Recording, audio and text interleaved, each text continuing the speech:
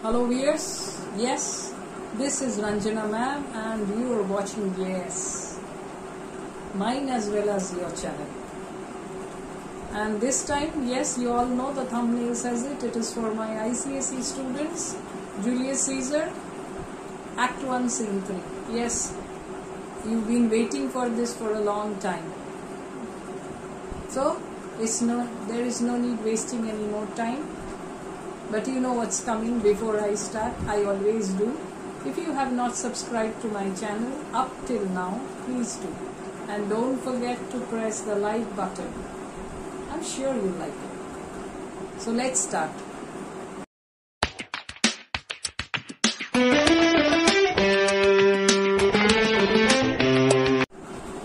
So Act 1 Scene 3. This is again Rome, a street. So what is happening is in a street in Rome, and this is a very important scene. Why? Because several anomalies have been witnessed by the people in this scene. So what happens? Who comes first?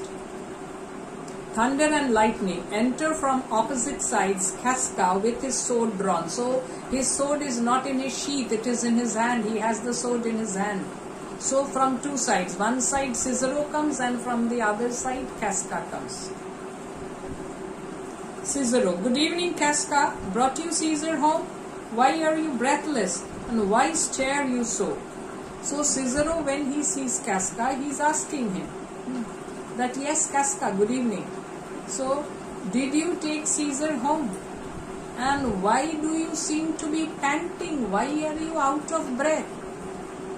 And why do you look so frightened? Casca: are not you moved when all the sway of the earth shakes like a thing unfirm? O Cicero, I've seen tempests when the scolding winds have rived the knotty oaks. And I have seen the ambitious ocean swell and rage and foam to be exalted with the threatening clouds. But never till tonight, never till now, did I go through a tempest dropping fire.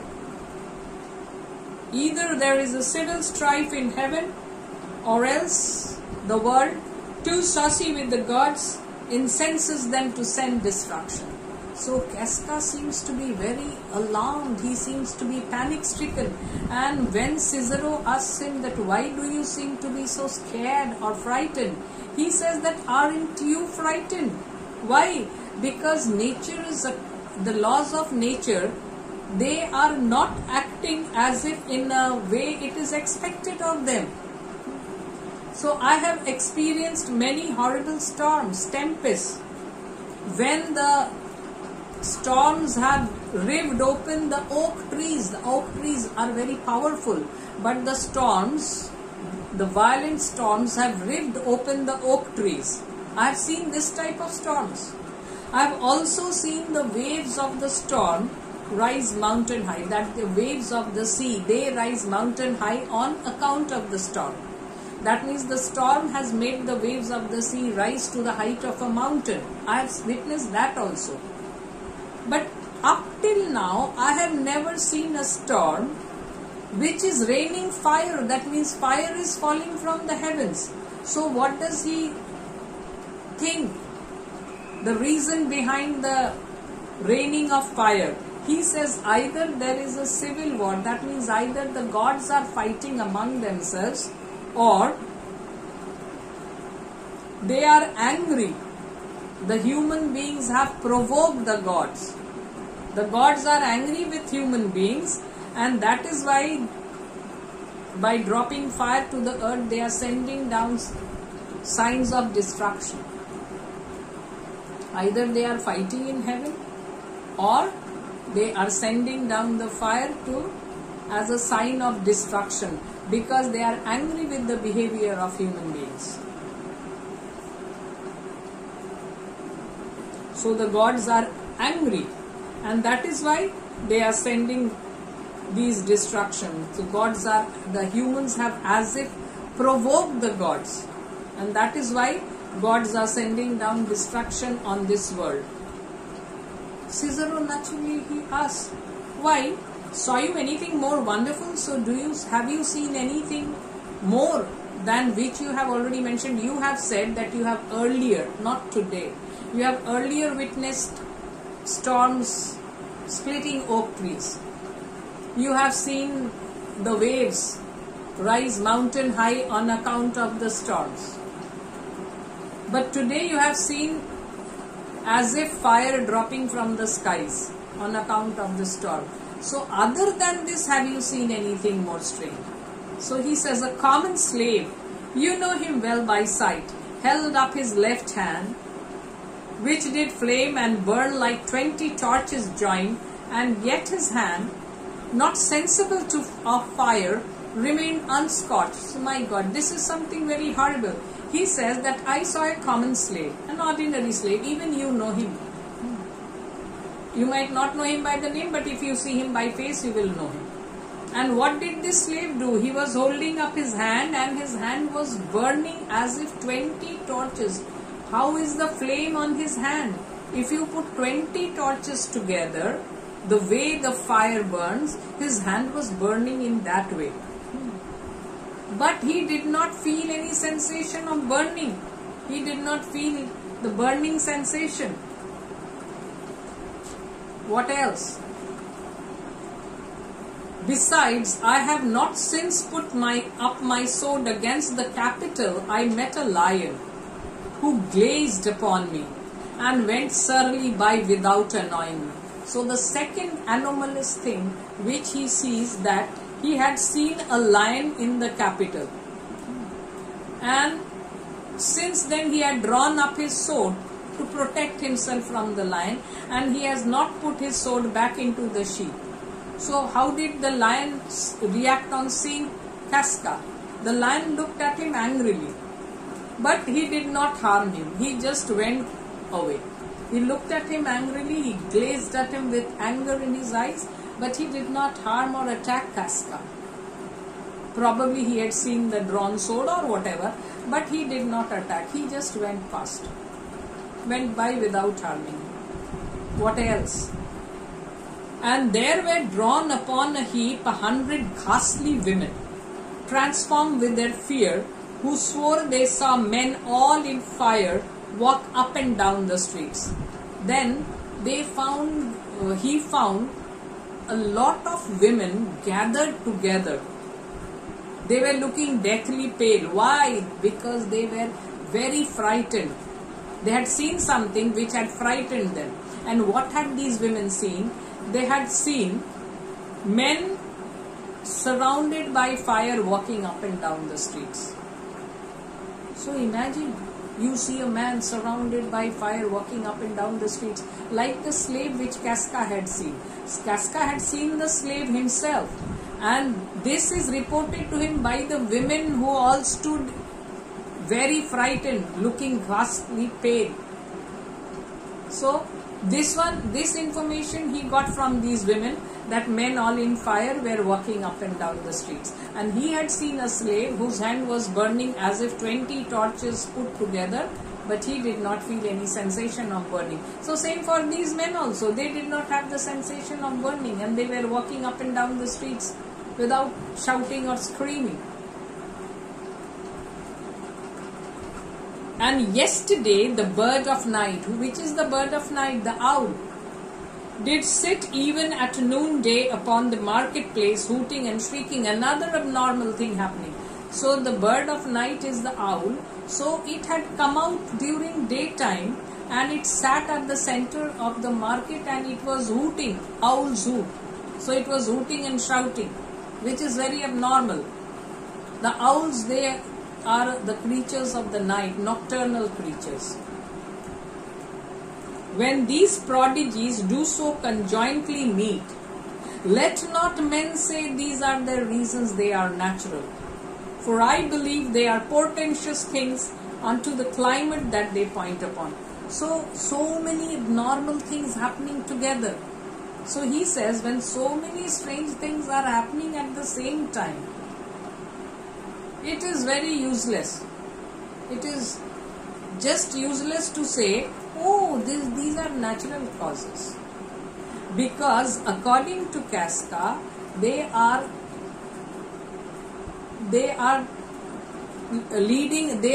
signals that something horrible is going to happen. They are maybe alarming signals, as if something horrible is going to happen.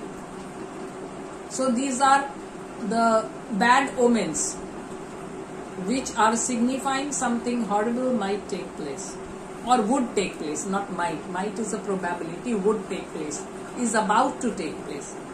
Cicero, indeed, it is a strange disposed time, but men may construe things after their fashion, fleeing from the purpose of the things themselves. Comes Caesar to the capital tomorrow? So Cicero also agrees, yes, these are different times, strange times, queer times, but different people might interpret these things in a different manner. I might interpret as it suits me. You might interpret the reason in a different way. Another person may interpret the cause of these things in a different way and arrive at different conclusions. And they may be very far away from the reality. And then he inquires, is Caesar coming to the Senate house tomorrow? So the capital is the Senate house, the parliament. So is Caesar coming tomorrow? He doth, for he did bid Antonius send word to you, he would be there tomorrow. So Casca says, yes, he is going to the capital because he has sent word to Antonio, or rather Antonius means Mark Antony. He has sent word to Mark Antony to tell you that he will be there at the capital tomorrow. Good night then, Casca. This disturbed sky is not to walk in. So Cicero bids goodbye to Casca because this type of sky, this type of bad weather is not suitable to walk. That means you should not remain outside in this sort of bad weather. Farewell, Cicero. So Cicero leaves. And now who comes? The main conspirator, Cassius. Who's there?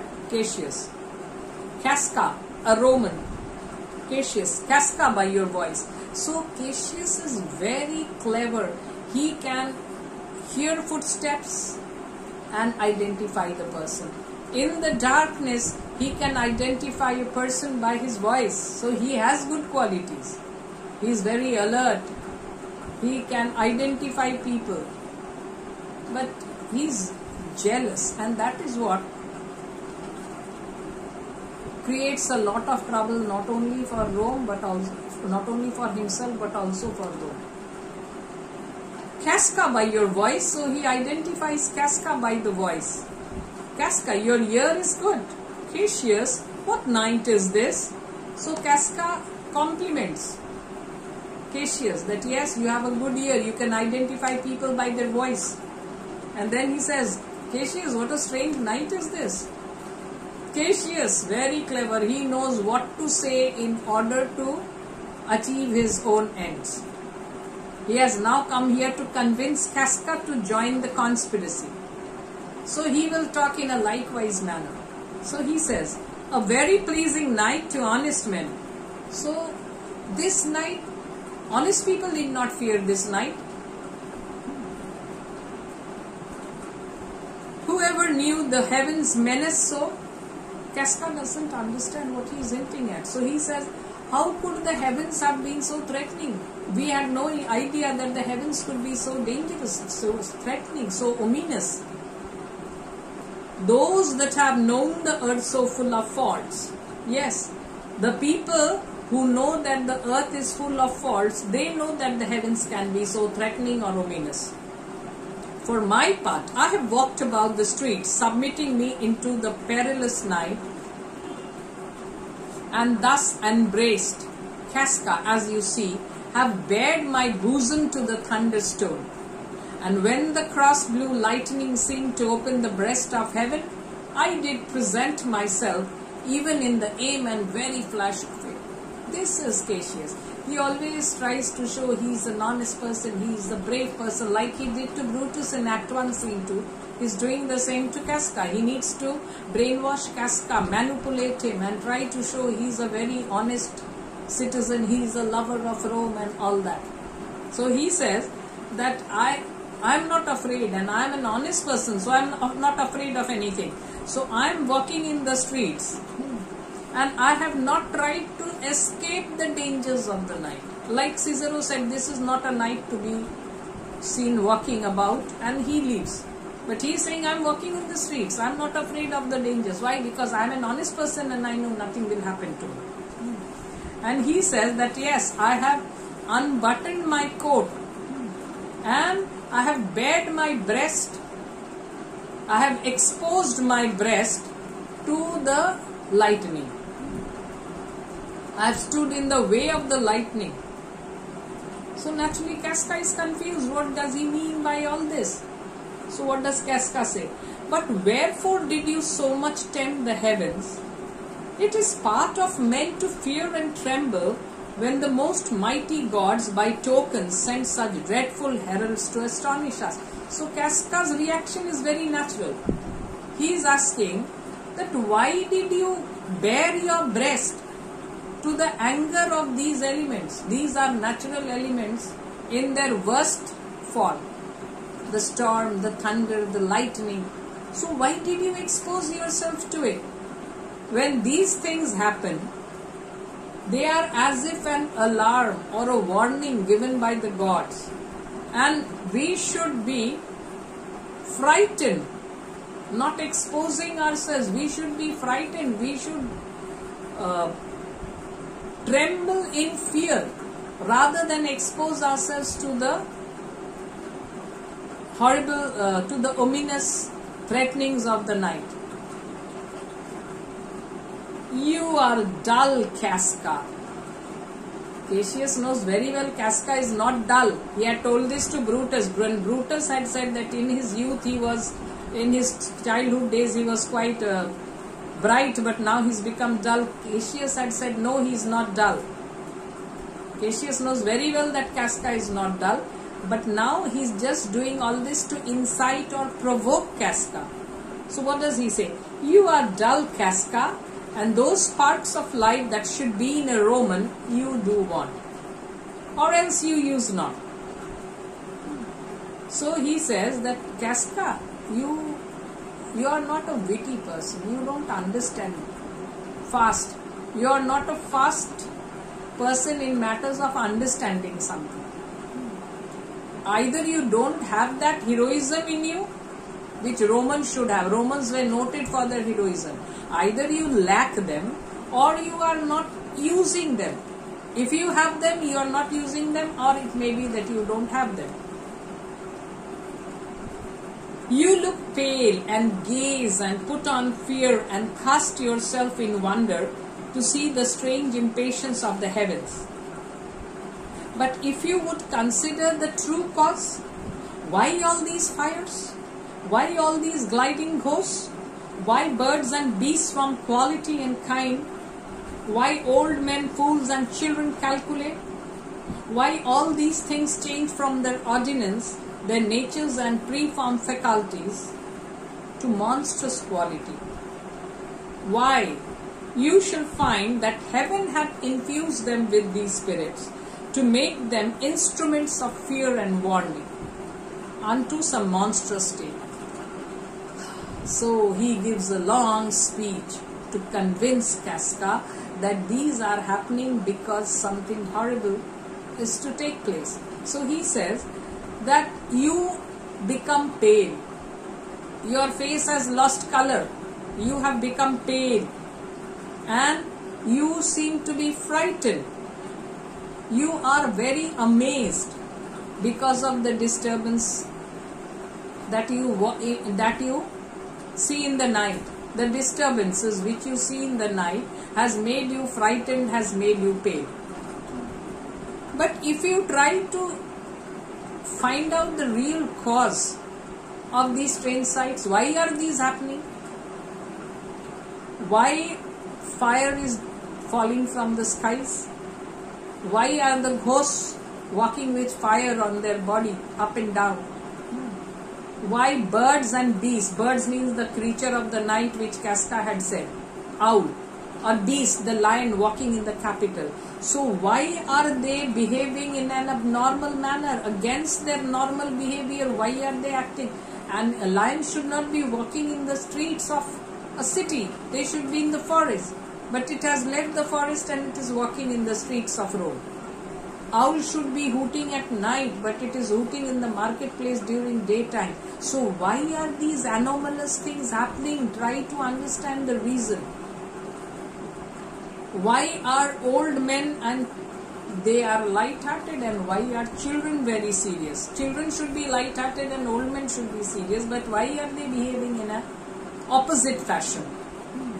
And why these things, why are all these things acting in a very contrary manner, opposite manner? Then you will understand that they are behaving in this way because it is God's will. God is sending a warning of some terrible disaster through these abnormal happenings. These abnormal happenings are taken place because of God's will. Through this, God is trying to warn us of a horrible disaster that is about to take place. Now could I, Casca, name to thee a man, most like the dreadful night, that thunders, lightens, open graves, and roars as doth the lion in the capital. A man no mightier than thyself or me, in personal action, yet prodigious grown, and fearful as these strange eruptions are. So whatever he says, at the end he will bring the reference of Julius Caesar, as he had done with Brutus. So he has to convince Casca that Julius Caesar is nothing more powerful than you or I, but he has suddenly been elevated to a high position. But he is just like us, just like any of us. So he says, I could tell you of a person who resembles this horrible night.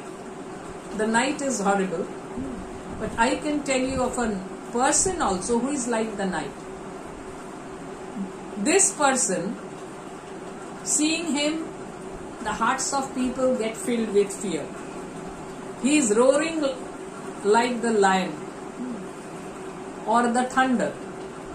Graves open up. Like in the night the graves are opening and the ghosts are walking here and there. In the same way, on account of him, graves open up and lions are roaming in the capital.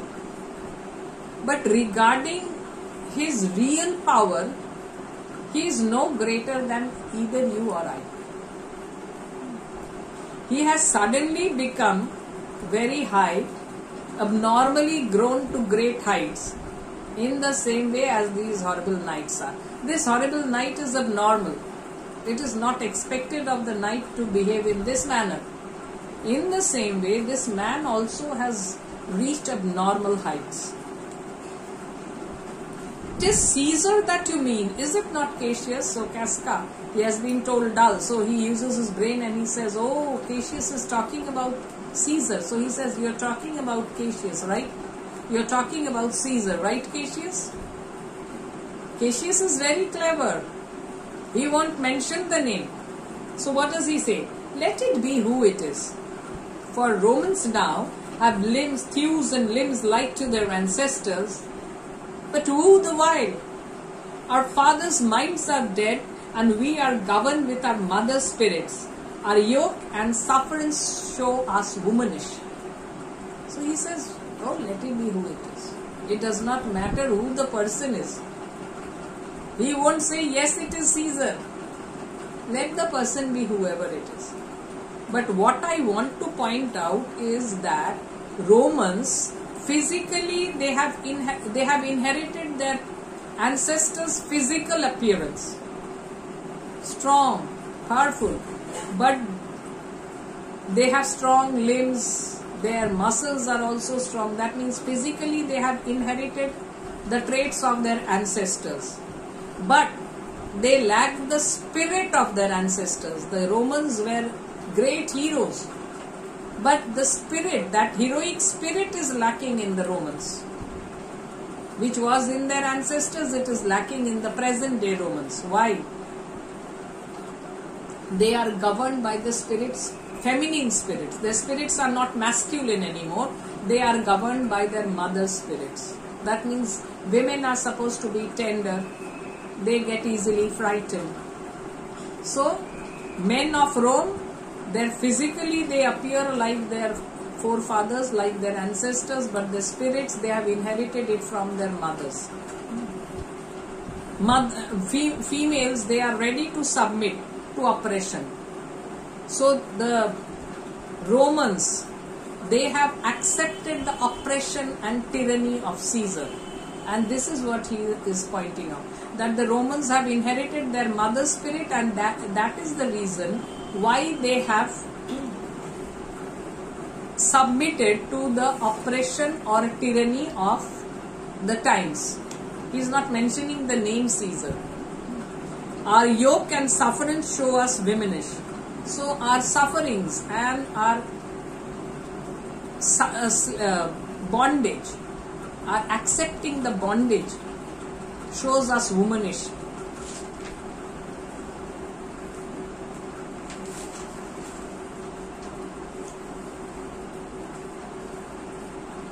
Casca, indeed.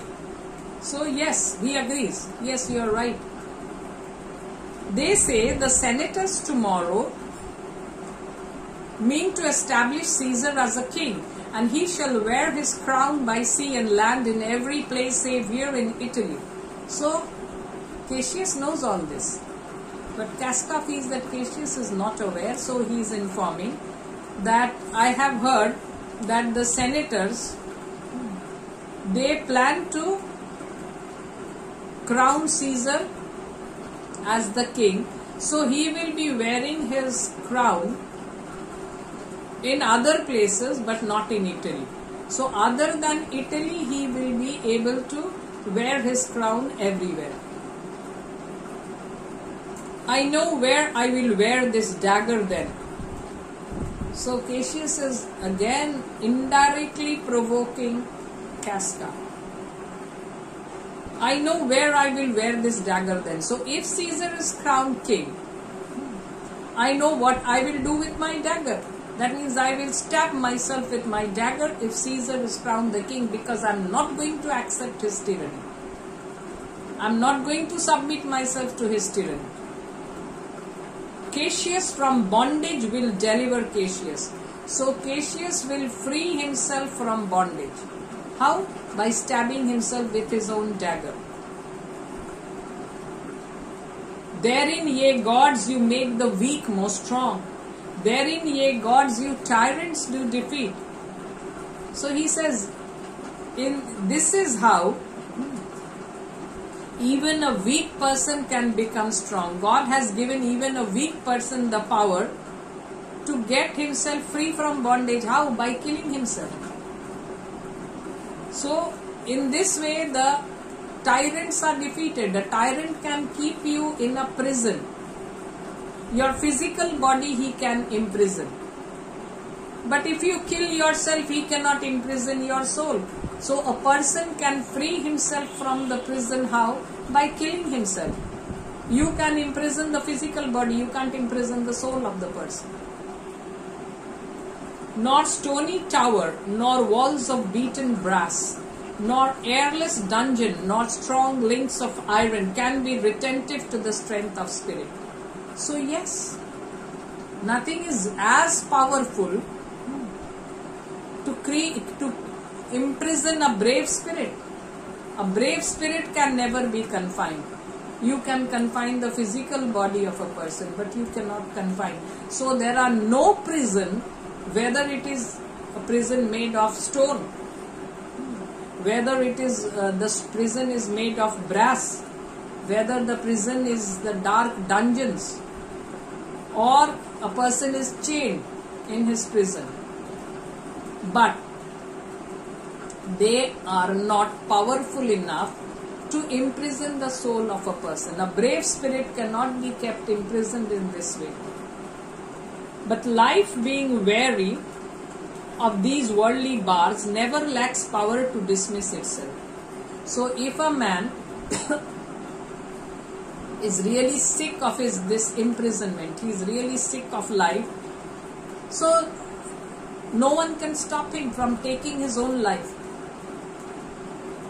If I know this, know all the world besides. If I am aware of the power of the Spirit, so I also know,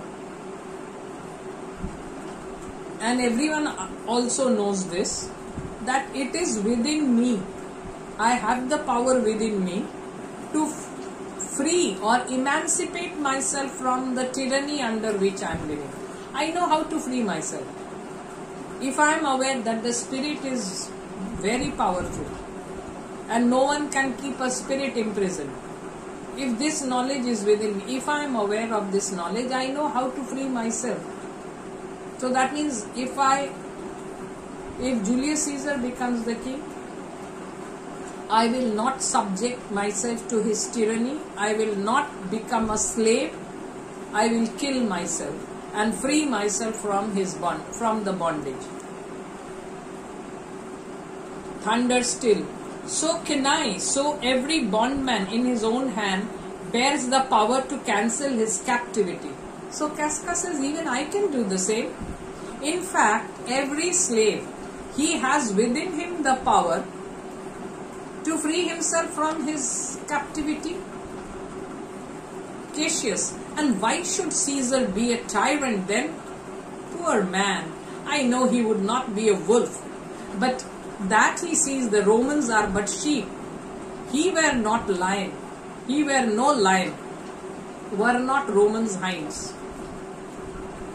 So he says, why should Caesar be a tyrant, be an oppressor? I am so sad for him, poor fellow. If the Romans were wolves, he would not have been a wolf. But he knows that the Romans are like deer. They are timid and mild, meek like a deer, and that is why he poses to be a lion among them. Why does he pose to be a lion? Why does he why does he project himself as threatening as a lion? Because he knows, oh, these Romans, they have a feminine spirit. They don't have that fearful spirit of their ancestors. They are meek and gentle like a lamb or a female deer. They are like sheep. And that is why he poses as a lion or a wolf and frightens them.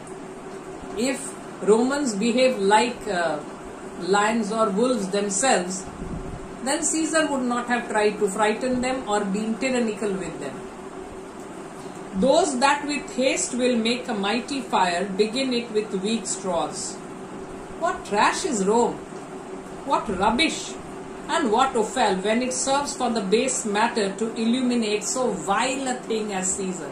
So he is trying to bring Caesar down. So he says that people who want to build a big fire, how do they start? They start with insignificant things. First they put straws and rubbish, waste stuff. And these Romans, so yes, these are all the waste stuffs. With that they try to build a quick fire. With the rubbish and all the discarded things and straws. Why? Because they want to make a big fire very quickly. So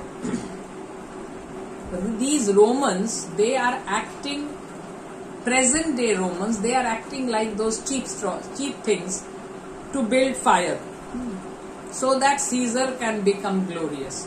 Caesar is using these weak Romans to make himself glorious. But oh grief, where hast thou led me? I perhaps speak this before a willing bondman.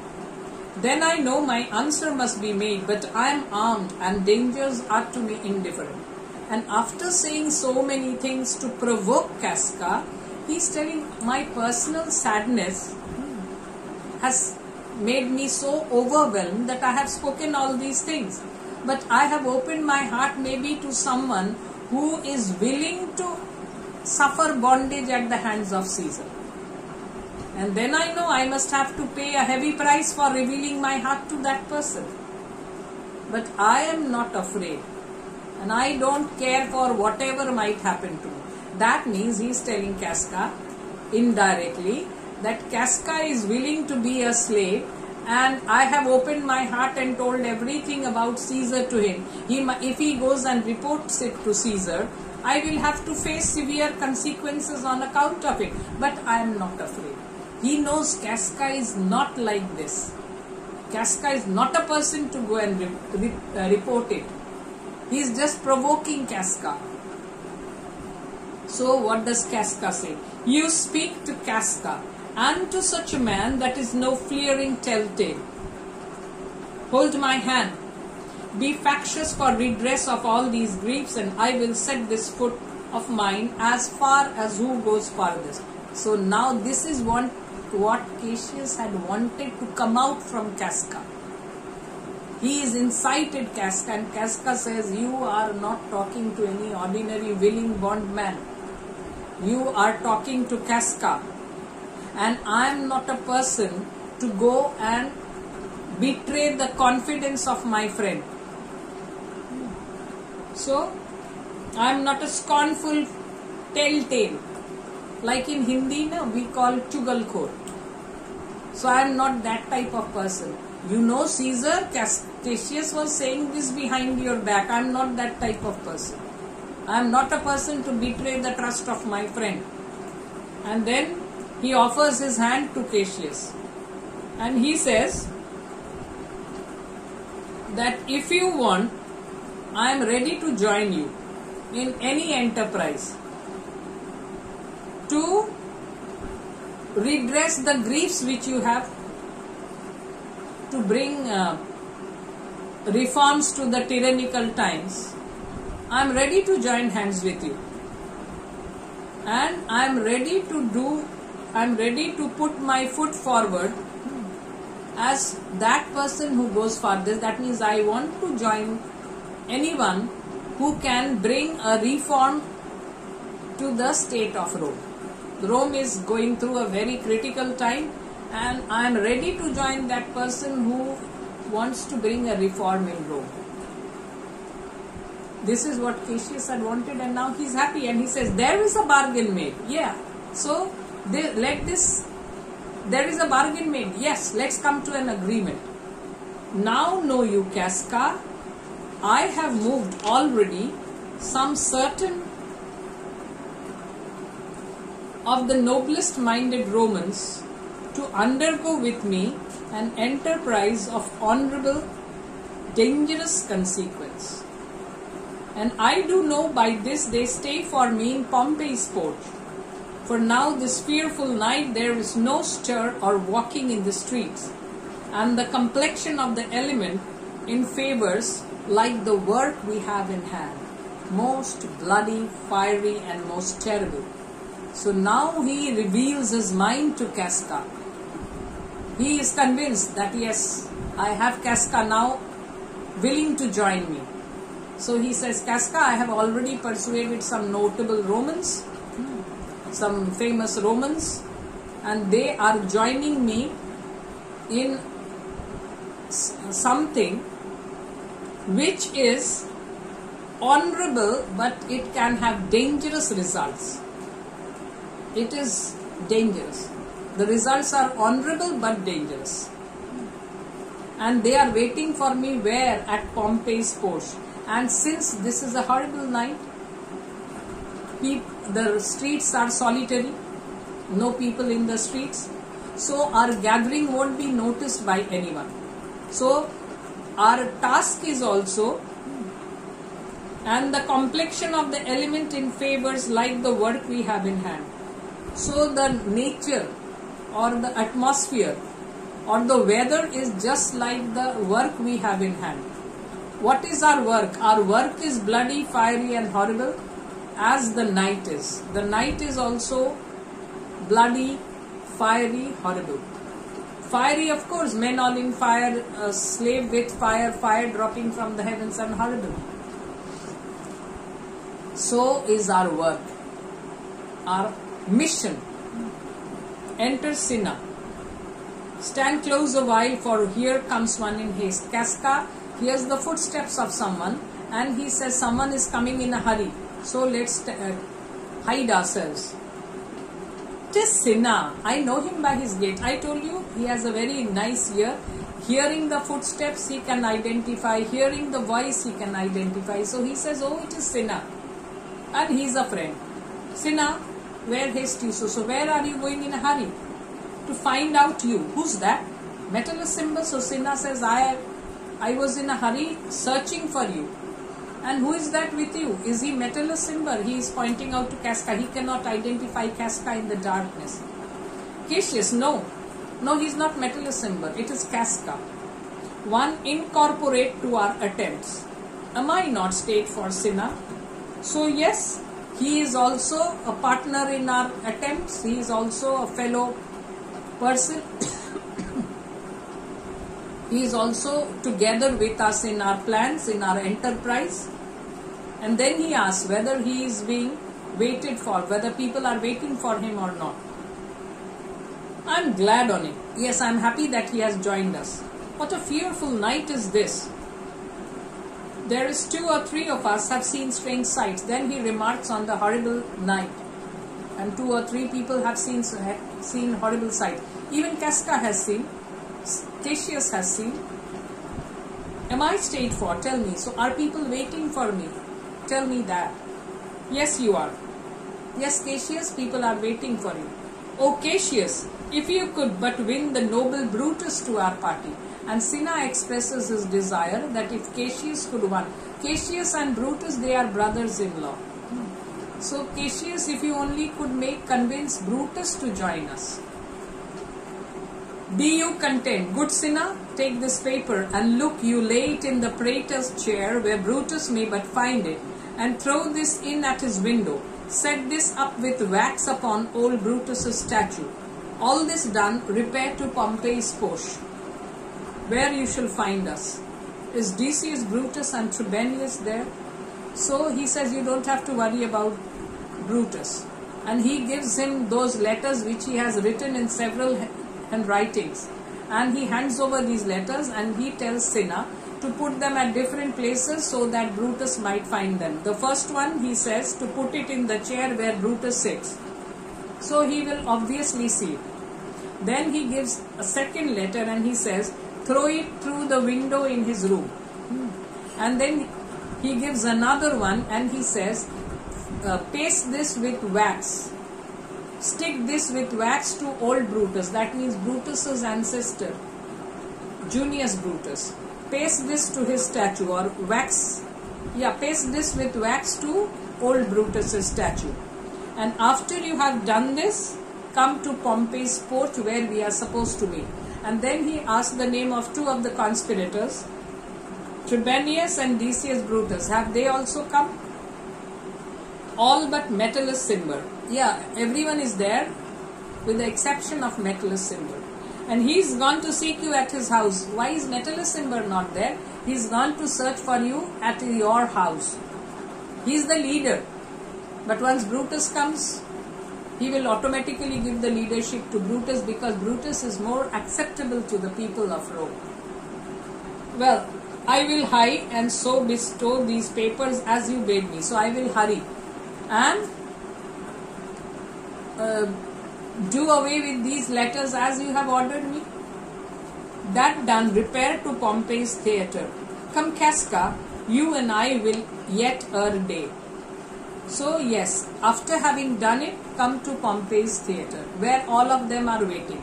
And then he tells Casca, come, you and I will yet ere day see Brutus as his house. So we will go and visit Brutus at his house. 3 parts of him is ours already. So I have convinced him 75%. Of the 4 parts, 3 parts I have already convinced him. Only 1 part is left. And the man entire upon our next encounter is in us. So the next time we meet him, we will completely convince that man. That means that one part, or the 25% which is remaining, it will be ours. That means Brutus will be 100% ours when we meet him next. And when is he going to meet next? Tonight only. Oh, he sits high in all the people's hearts, and that which would appear offense in us, his countenance like richest alchemy will change to virtue and to worthiness. So what a high opinion Casca has of Brutus, and that is very correct. He says that Brutus sits on a high pedestal in the eyes of the Romans. He is held in high esteem in the hearts of the people of Rome. If we do something which people might consider wrong, but if Brutus does it, they will praise him and support him.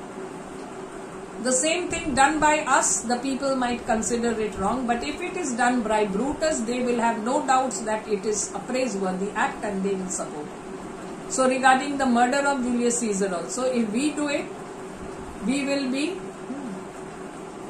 considered as wrong and people will rise against it. But if Brutus does it, they will feel there is a reason for Brutus is doing so.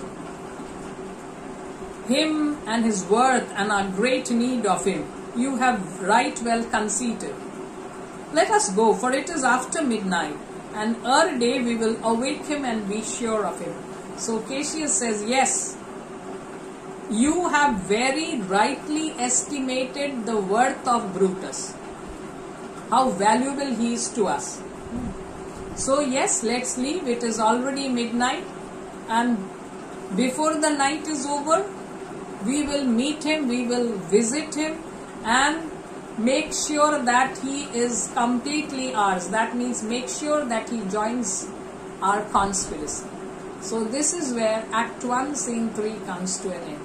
Then you will have Act 2 where Julius Caesar seems to be alarmed by all these strange sights. And first they will go to Brutus's house and convince him to join. And then in another scene, Caesar will seem to be worried about the abnormal things happening and he will decide against going to the capital, but then Decius Brutus comes and convinces him. And so he agrees to go. And in Act 3, Scene 1, the ghastly, or rather the climax, where Caesar is assassinated by the senators under Brutus and Cassius. So this part comes to an end, Act 1 Scene 3. Bye for the time being and wait for my next videos of Julius Caesar.